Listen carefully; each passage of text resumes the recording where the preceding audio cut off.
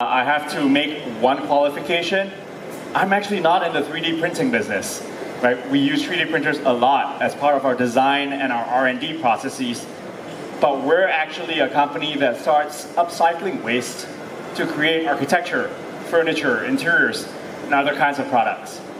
So along the way, we've developed a series of tools and machines, that being the Trashpresso and his newer cousin, the Mini Trashpresso, which starts turning at a miniature and at a very domestic level, recycling waste into useful products. They could be tiles, they could be coasters, they could be different connectors and so on. And that is really the talk today. So for the next half an hour, I'm going to be giving a quick, well, we're going to start off with some bad news. What's happening with the world and what we're actually populating it with. So you might look at this as waste. We look at it as a treasure trove, as a mine of potential materials we can actually use for the construction of not just products, but the construction of our future cities and our buildings. You might know this already. I'm sorry I didn't edit the language out, but excuse the French. Global temperatures will rise by, well, depending on who you listen to, between 2 to 4 degrees by 2100, meaning we're not going to hit the promises of the Paris Agreement. By 2025, 2 out of 3 people would have no access to clean water, so please drink up all that water that's out there in the hall. Over 80% of the world's fisheries are fully exploited, and a refuse truck worth of plastic is dumped into the ocean every minute. Well, has anyone here been in a failed relationship, broken relationship, anyone? No? Someone's probably come up and told you, hey, don't worry, there's a lot of fish in the sea. And now you can basically go factually that, hey, there's also a lot of trash, and it's all plastic. Concrete, which is, pretty much our entire construction industry here in Singapore, almost entirely, right? It's also one of the most destructive construction materials in the planet. So the industry that I'm in, I'm an architect, right? So the industry that I'm in, which is construction, and the industry that we're in, which is 3D printing, inherently is unsustainable. So 2 of the biggest problems in our generation are energy and waste, right? There's also water, there's also food. Arguably with enough, if you solve the energy problem, you can solve the water problem and to some extent the food problem, right? But our industries basically are damaging in terms of energy and waste, right? And it's not just carbon, because based on this model, whatever we're putting back into the environment, whatever we're throwing away, is also disrupting biogenetic diversity and is putting stuff back into the atmosphere. Okay, those of you from Singapore, you might have seen this. Anyone? Which not so famous island is it? Semakau, right? So it's not quite Sentosa, not yet, but at the current rate where we incinerate all our waste, right?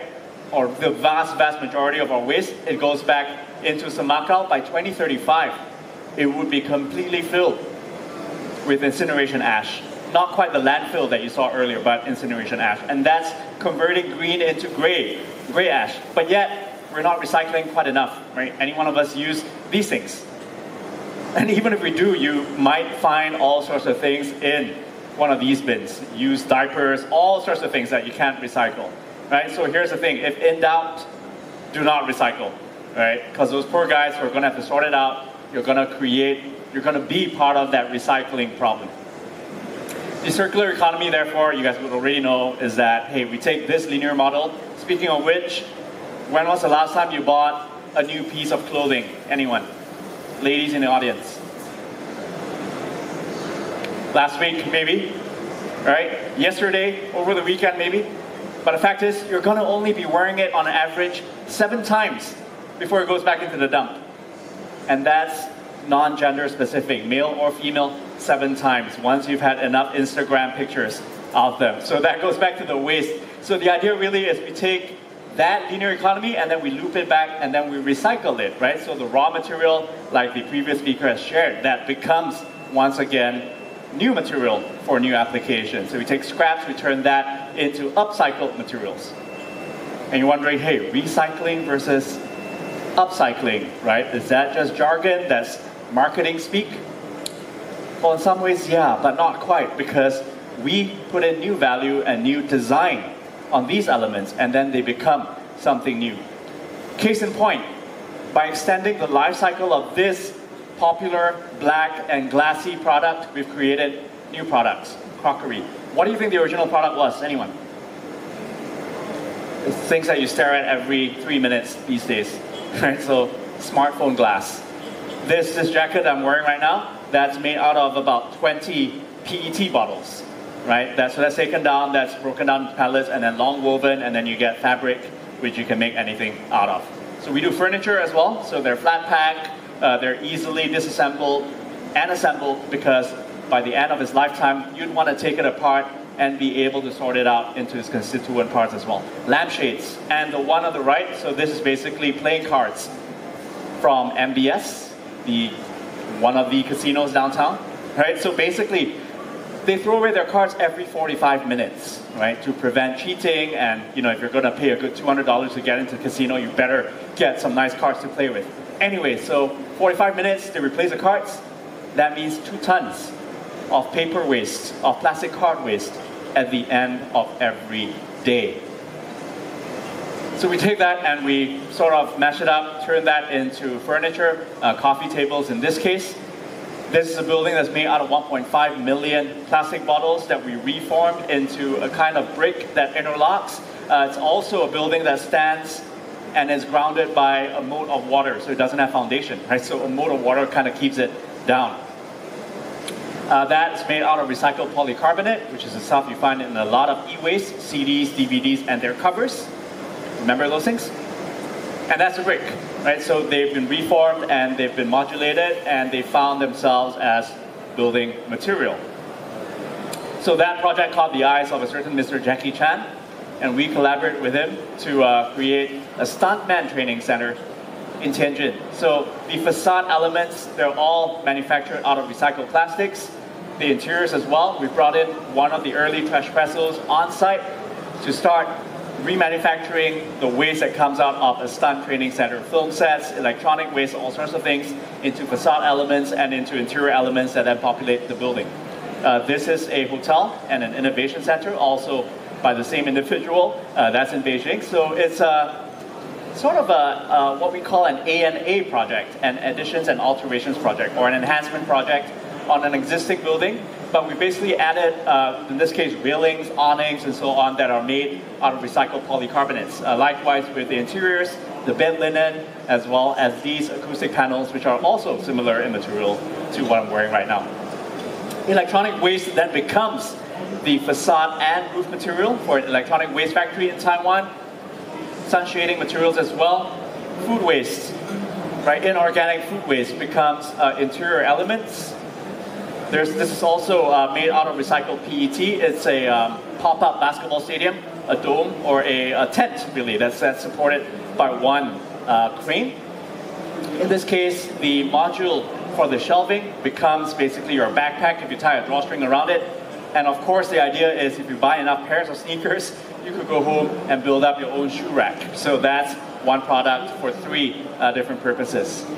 But really, why we're all here today is for Trashpresso. So the idea really of localized production, first of all, gets around the whole argument of, hey, if you have a ton of waste all of a sudden, right?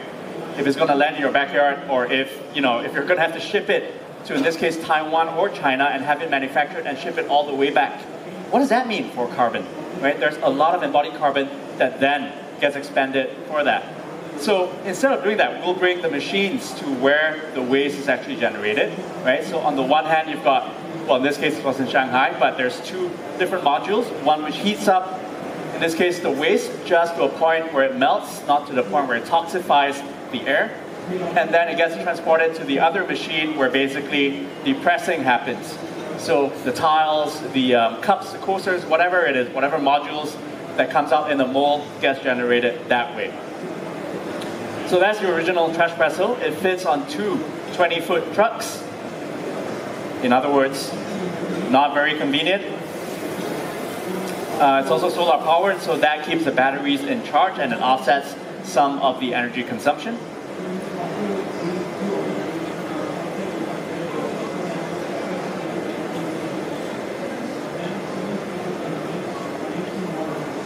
and has been traveling around the world over the past 4 years. In this case, right outside, again, that Jackie Chan facility for the London Design Week, where you see, in this case, if you throw in your plastic bottles, it gets turned by these machines into these white recycled tiles. Well, they could be coasters, they could be tiles, they could be little, little products, but basically the idea is repopulating the planet with recycled materials. It was also in the Milan Design Week, and we brought it up, in this case, to the Tibetan Plateau, again, with a project with National Geographic and Jackie Chan. So in this case, all that plastic waste up there in the mountains becomes tiles for school, for a kids' school in Tibet. Join Jackie Chan, international superstar, and Arthur Huang, Nat Geo's emerging explorer and structural engineer. Together they'll embark on a new adventure, full of eco-friendly innovations and cutting-edge green technology. Jackie Chan's Green Heroes, Wednesday night at 10 on National Geographic. So the gentleman you see in the video is Arthur. He's our founder, right? This is also his brainchild. But the idea is, what can you turn, right, into actual products? So we've developed things like the fabric on my sneaker, right, for Nike, and subsequently quite a bit of work for them as well. But back to Tibet, or in this case, Qinghai on the Tibetan Plateau. These are made out of recycled PET, right? So each child actually gets to write a little note and then post it on their little wall. Well, because Facebook is banned in China. But anyways, that's the mini version of Trashpresso, right? You're not going to be able to put that in your living room. This one, depending on where you stay, you actually can, right? So it's about 6 meters across by about 2 meters deep and about 2 meters high. So again, those two modules, one that heats up and one that forms. It works in interaction with something we call robin, which stands for basically robbing your bin. So instead of throwing it away in the trash can, you put it back in a recycling bin. So you have got all these little tubs and little bins for different kinds of waste. So for instance, if I had a plastic bottle, I'd be taking out the cap, I'd put that back into the cap into polypropylene, I'll cut out the label, put that into LDPE or PVC depending, I'll cut out the little ring, put that into HDPE, and the naked bottle itself, I put it into PET. And the looks on your faces right now are going, that's too much trouble, I'm just going to throw it away, right? So for all that trouble, you actually get this QR code, and there's an app that you can download, right? You scan that QR code, you get recycling points. So these points can be exchanged for all sorts of things. They can be exchanged for the products that Mini Trashpresso makes, or they can be exchanged with our coffee partners or service providers, depending, kind of like your Grab points or any other credit system. This is the slightly upgraded version of Robin. So what happens is, instead of tracking your face, right, which obviously poses a security concern, if not an aesthetic concern for some of us, we actually have the cameras track the product. So if it's a bottle, for instance, if it's PET, it will track its transparency, its form, and so on. And if it's in the wrong tub or if it's in the wrong bin, the conveyor belt spits it back out to you, right? And it's better than any airport luggage handling system, because that basically just spits it out to you anyway. So if you do it right though, it takes it in. And if the bin is full, of course, there's an alert by the facility manager, right? And then they can come in and actually remove that. So it's like a little folio system for your waste. And the raw material, or the waste, which becomes the raw material for this, can then be manufactured into all sorts of things through Trashpresso. In this case, coasters. So these were actually the invitation cards for the earlier Temasek Ecosperity conference back in May this year.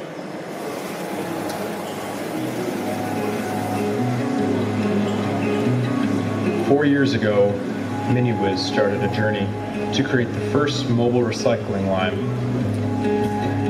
the Trashpresso. Using press machines, shredders, ovens, and other industrial equipment, Trashpresso is able to recycle trash anywhere. While TP1 traveled around the world, Miniwiz developed a new generation of Trashpresso.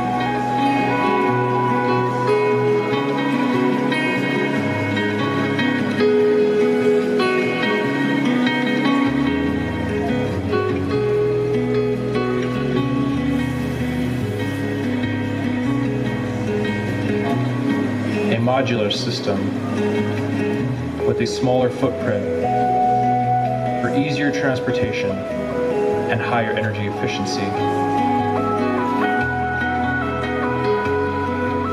The next iteration of Trashpresso is able to turn your trash into products faster than you can finish that espresso.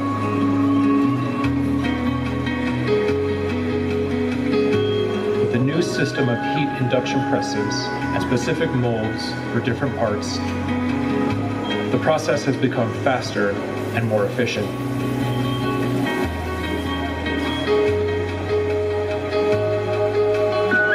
The new Trashpresso complements Robin, Miniwiz's smart trash collection system, designed to work with the next generation of 5G networks. It will track every single piece of your trash from the moment you throw it away till the time we put it back in the game. IoT is the core of our new system.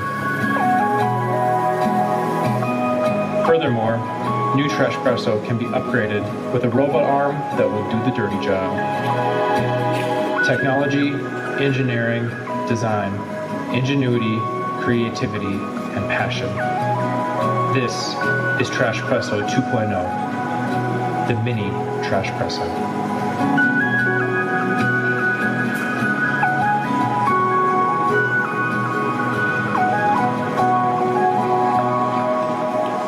So it's not quite additive manufacturing in that sense because it's still heat pressed and a lot of our work is still through injection molding.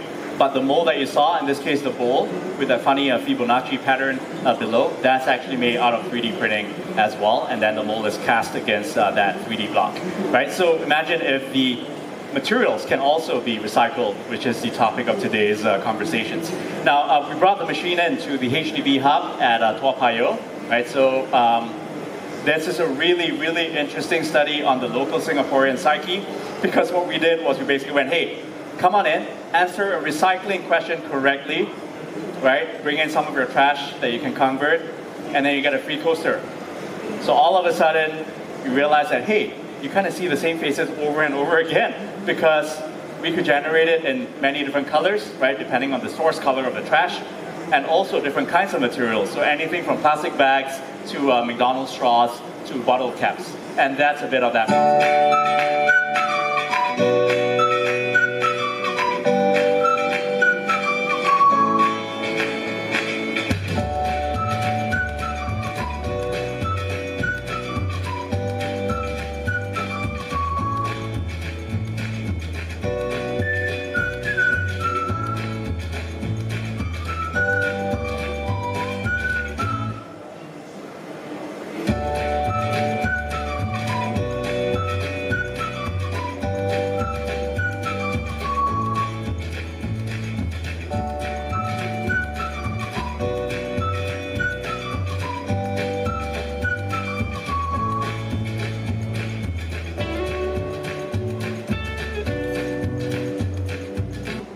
Okay, the process is pretty quick, but I have to confess that that video was actually sped up a little. Right, so from start till end, it takes about 12 minutes for any given mold. It takes about another half an hour to change a mold. But what we did was we kept to the same mold for 2 days, right, across 8 hours each, and created about 400 to 500 coasters for members of the public, right, with the sworn promise that they will only use that coaster ever again and never ever throw it away. They could recycle it, of course. So the machine, when it's not activated, sometimes it finds its way into our office, right? So it could actually fit in a fairly small area. We've also customized it, in this case, for Nike. So if you buy a pair of really expensive shoes, you get a free ticket to create, a bangle that's made out of trash. But that's in some ways a new retail model as well, to create that experience and to create that novelty. But if you look at the machine, I mean, we all love it because we're in the manufacturing sort of scene, right? But the retailers, they go, oh, that looks like a machine. I'm like, it is a machine. It's like, well, what could we do to sort of dress that up and to make it look like a beautiful kiosk or marketing object they could buy hot dogs out of, right? So you can buy hot dogs, but it can look like a hot dog stand. So this is a case that's branded depending on the mall. This is in Taipei.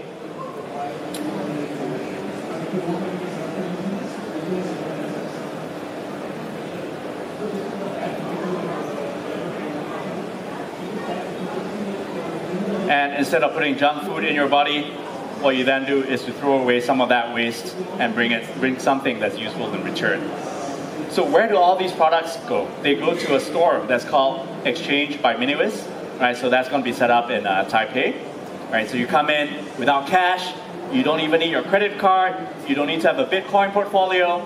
All you got to do is be able to recycle, right, on the on-site Robin that's there, and start getting recycling credit, and through that start purchasing some of the products through purely recycling credit. So that's been set up in Sardinia in Italy for about 3 months earlier this year, and it's gained a little bit of traction, and it's also on the Zine, which is a sort of sacred, holy website for designers, or something like that.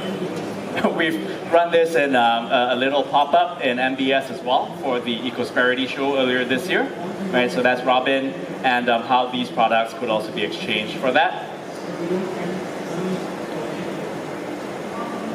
Right, so these bowls, they're made out of anything from coffee grounds to the little lids on your coffee cups, to bottle caps, to rice husks, right? So depending on which temperatures are set to actually melt these things down, that too is possible. Also joints, construction joints, for in this case bamboo members, so we can start assembling rapidly on site, especially for disaster relief or something like that. These are the Nike bangles. They're sort of like a turned around Nike swoosh. And then these tiles that are made out of different forms of trash. So I started the conversation with the whole energy and waste problem, right? Mini Trashpresso tries to turn the manufacturing process into a lower energy and certainly a lower waste environment, and hopefully therein lies our future. Thank you very much.